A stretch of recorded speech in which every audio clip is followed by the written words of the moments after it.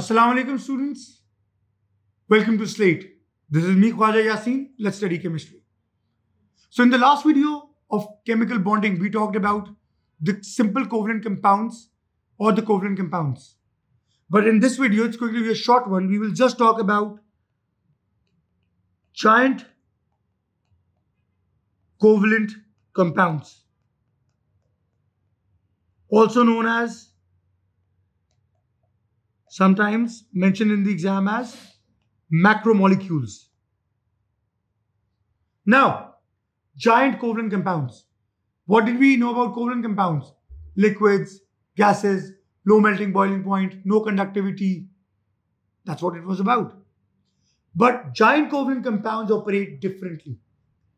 In your syllabus, there are only 3 examples that you need to study, which is first is diamond, second is graphite, and third is silicon dioxide. Diamond, graphite, silicon dioxide. For diamond and graphite, we know they are both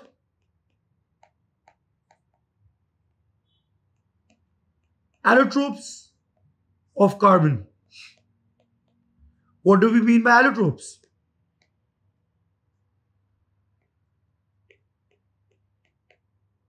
Having same chemical composition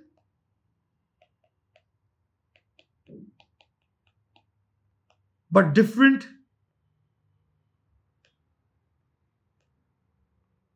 structural arrangement or geometry.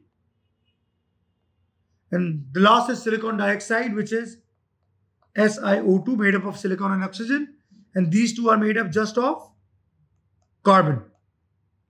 So all we need to know is their structure, their properties, that's it.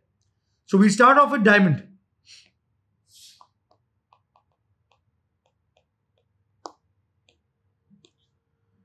So diamond has a tetrahedral geometry where each carbon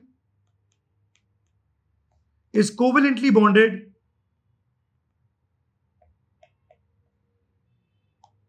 to 4 other carbons, and the angle between those carbons is 109 degree. So that's what we know about diamond. Tetrahedral geometry, each carbon is covalently bonded to 4 other carbons, because remember, carbon has a valency of 4. So one electron will be shared with another carbon, the other will be with another carbon. So all 4 with another carbon. I can show you that this way. This is one carbon.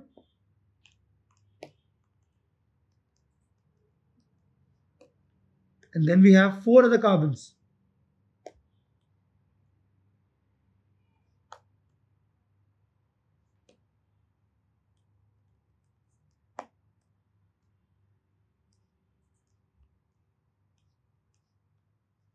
So that's how it goes. And the structure will keep on repeating itself, because this carbon will be bonded with 3 others, and likewise. But how does a tetrahedral geometry looks like? This is one carbon. It is bonded with one carbon at this angle, then another carbon with this angle.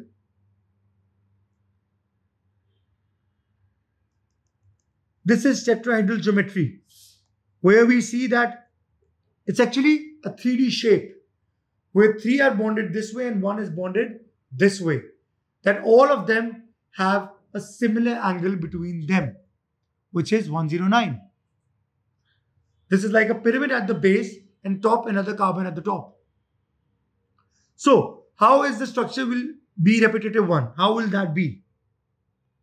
This is 1. This will make 3 bonds. This will further make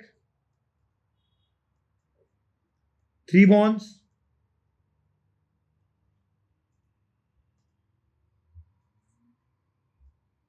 This will further make 3 more bonds.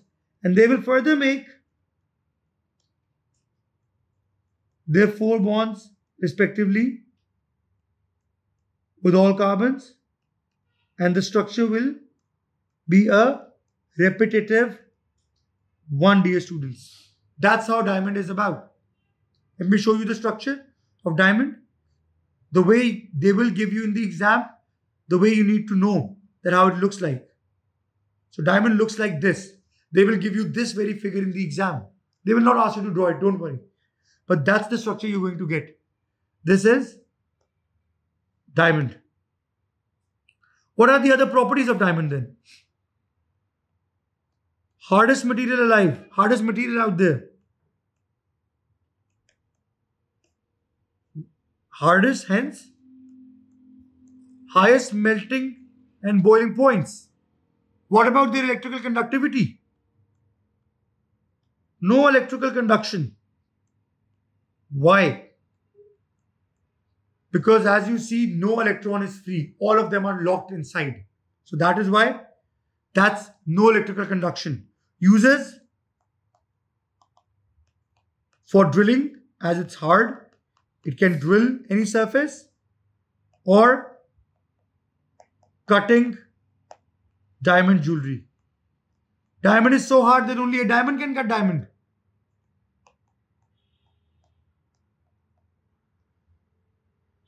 Unlike simple covalent compounds, giant one has a high melting point and boiling point, so that it's the hardest material out there. See, that's difference. The difference. Now, graphite.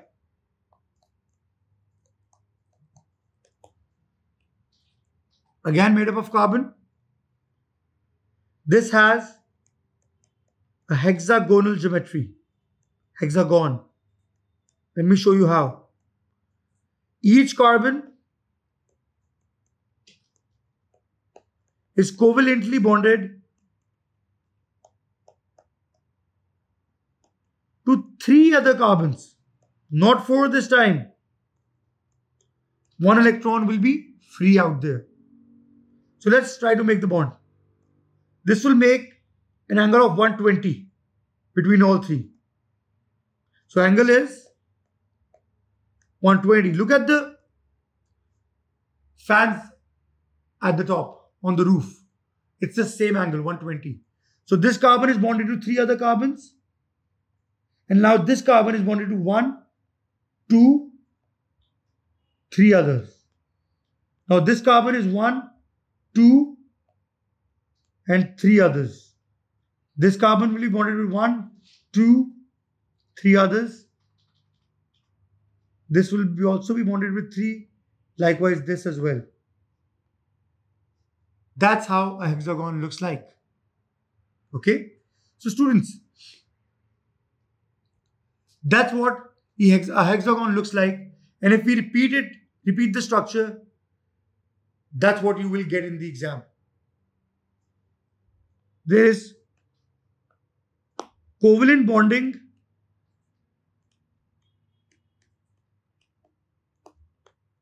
between carbons.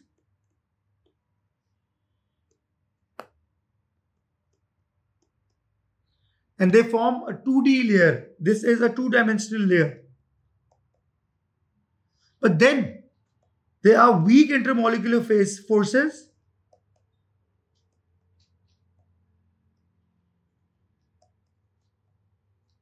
between the layers. So they are weak. Students, remember, they are weak. So since carbon in graphite bonds with 3, this is the carbon, has 4 electrons, but it only bonds with 3 others.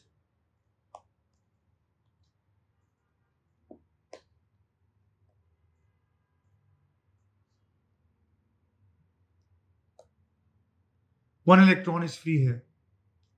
What will that electron help us with? Graphite conducts electricity.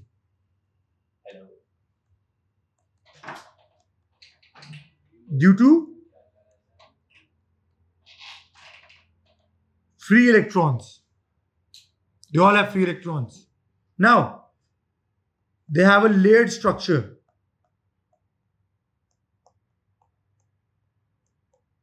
And graphite is also used as a lubricant.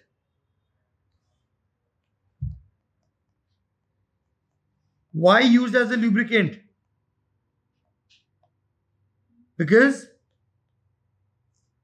layers can move, layers can slide this way because of weak intermolecular forces between them.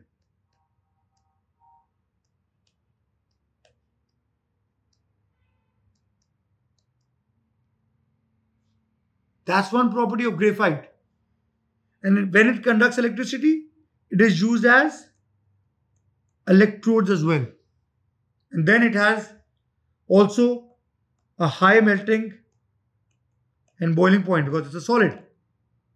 And lastly, that's what we know about graphite. Silicon dioxide. This also has a tetrahedral structure.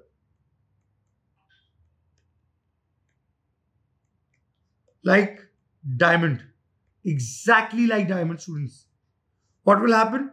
In the formula you see one silicon and two oxygens, but it's not bonded that way. Silicon makes 4 bonds. Silicon is bonded with 1 oxygen, 2nd oxygen, 3rd oxygen, 4 oxygen. Goes down. Silicon, 1 oxygen, 2 oxygen, 3.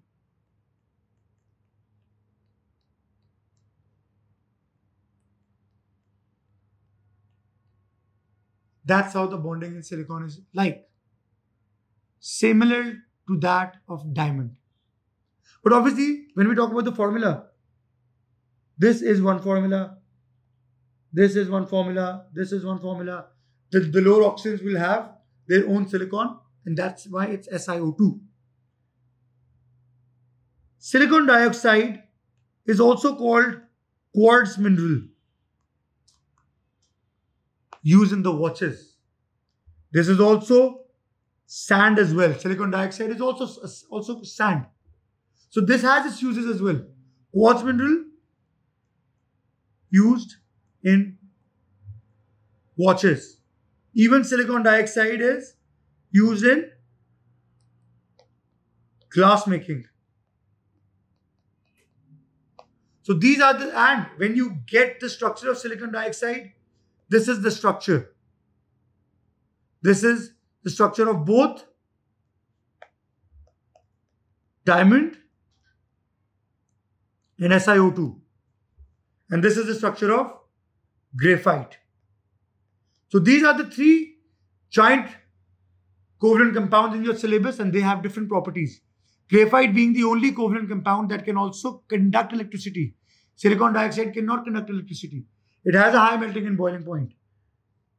No conduction, high melting and boiling point. So that's what we know about the giant covalent compounds. In the next video, we'll talk about the metallic bonding. So thank you so much for being here with me.